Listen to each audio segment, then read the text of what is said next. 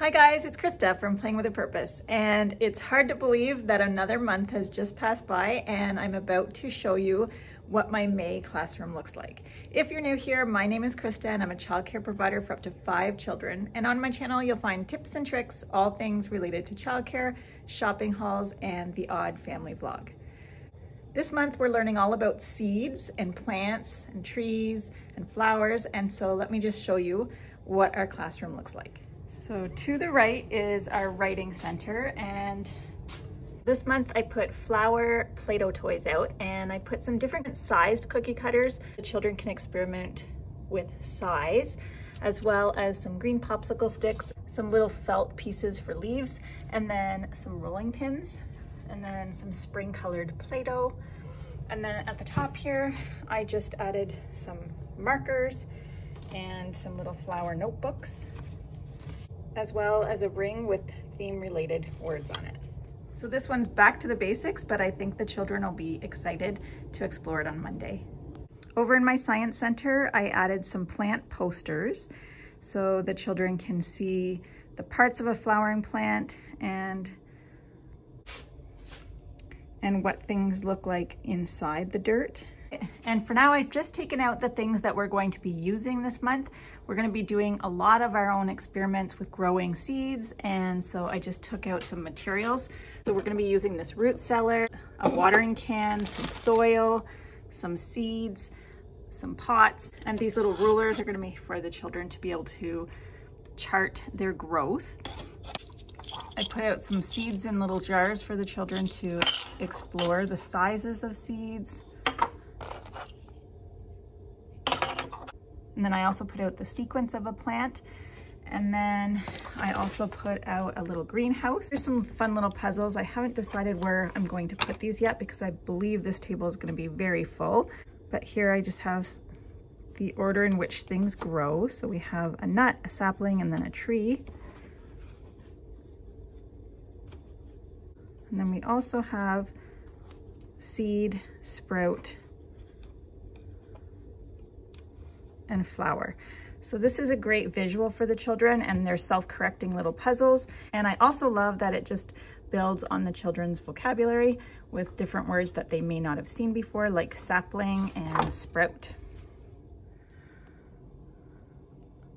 Over on our first shelf, we have a book on top, A Field of Sunflowers.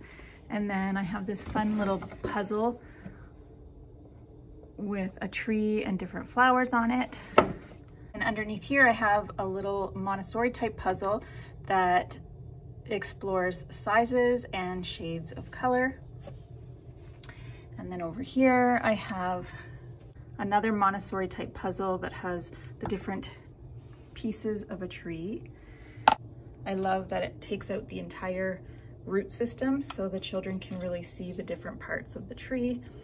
And then I have a smaller one for younger children with different theme related pieces.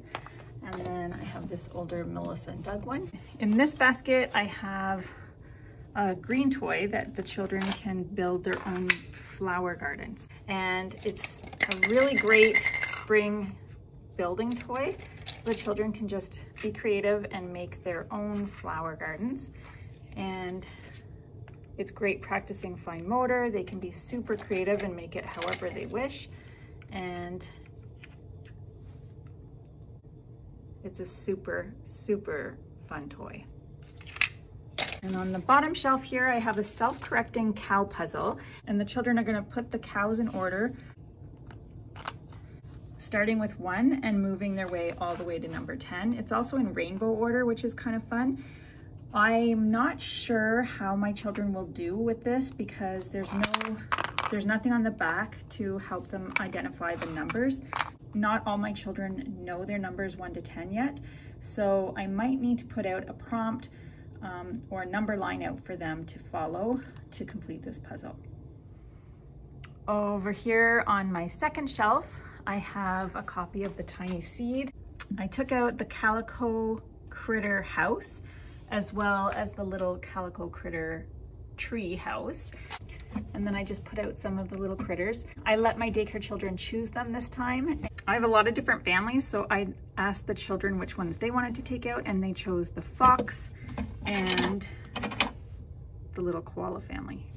And I have a truck lover in my daycare, and he absolutely plays with them every day. And when I was putting away the garbage truck, I definitely needed to look for some new trucks for him. So we chose a cement mixer and a dump truck. And both of these are made by Green Toys as well.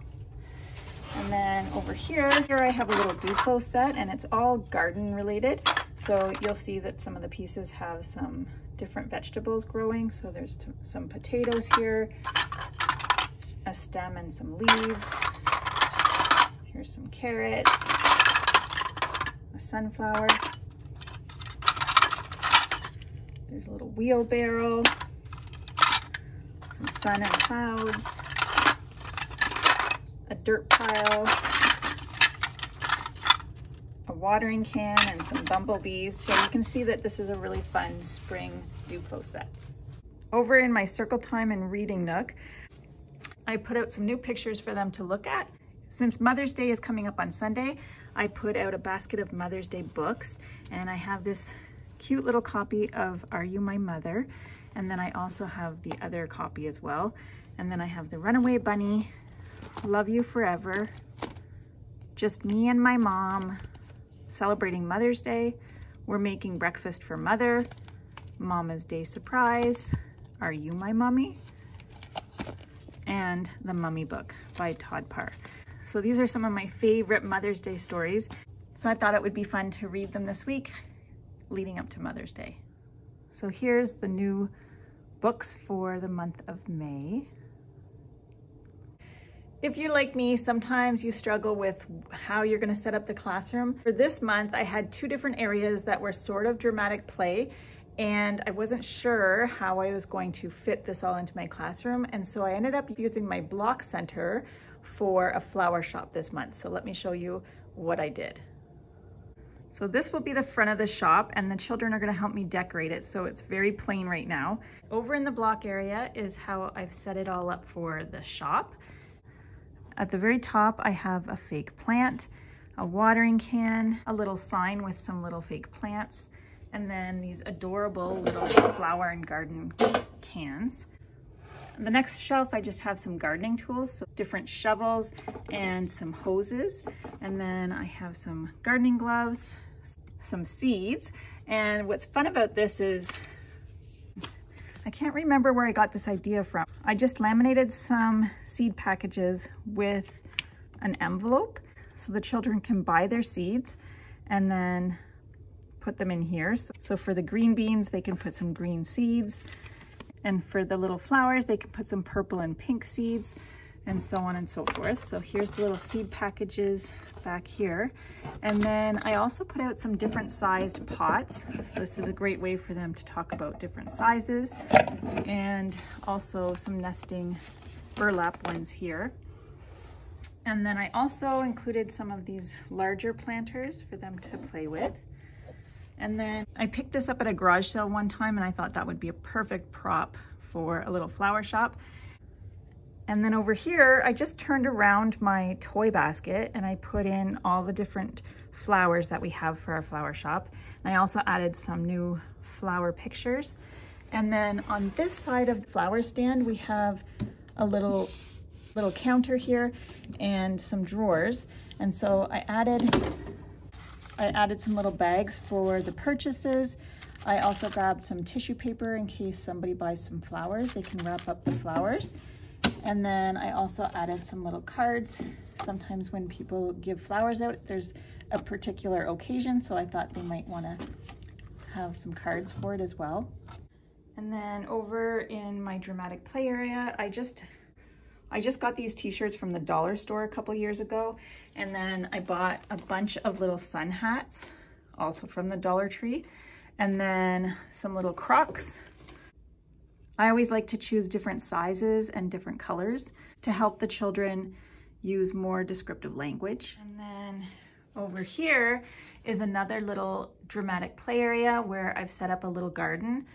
So for here, I just added some spade shovels and some kneeling pads, all from the Dollar Tree. This is our outside wheelbarrow, so I just brought it in for this month. And then a little garden. And for this is just actually pieces of brown felt. And then I just put some of our plastic food on top. So it's so easy to set up. I also got this sign at the Dollar Tree. It's super cute, and I always find it's amazing how much the children are noticing the letters. So it's a great reminder to have a literacy rich environment. The kitchen area this month is super simple. Again, I've just added a couple of books: Plant a Seed, Eating the Alphabet, and Yummy Colors. In this basket, I just put vegetables that are typically grown in gardens. Then I also put out the Melissa and Doug chopping set, also things that you might find in a garden. And then I added a little chopping block over here on our countertop. And then over here, I put out the Melissa and Doug stir fry set. And I thought this would also be a really great way to show the children how we grow the vegetables that we eat. So if you have any ideas you want to share with me, hop on over to my Instagram account called Playing with a Purpose. I love that as educators, we can all come together and share our ideas and help each other learn and grow. I'm Krista with Playing with a Purpose. I'll see you next time.